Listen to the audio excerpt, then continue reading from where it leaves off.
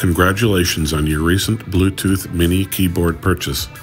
In this video, we're going to walk you through the pairing process to set up your new Bluetooth Mini Keyboard with your favorite Android device. Let's get started.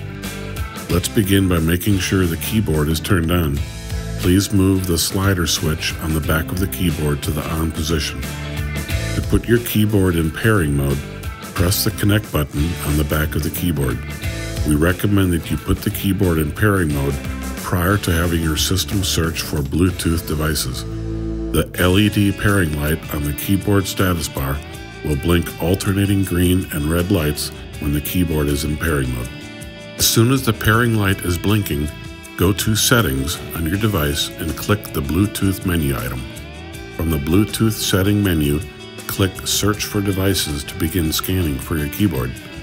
Once your phone or tablet has recognized the keyboard, you will be presented with a passkey. Enter the passkey on your Goldtouch Bluetooth keyboard and press Enter. This successfully completes the pairing process.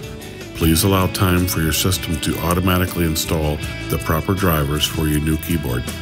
You'll notice that the LED on the right side of your keyboard will turn off after successfully pairing the device. You're free to begin typing at your leisure. If you have an older Android operating system, please see the Goldtouch FAQs for additional pairing instructions. Please note, we recommend that you turn your keyboard off when traveling to preserve battery life. The keyboard will automatically sync with your device when you turn the keyboard back on. Thanks for watching.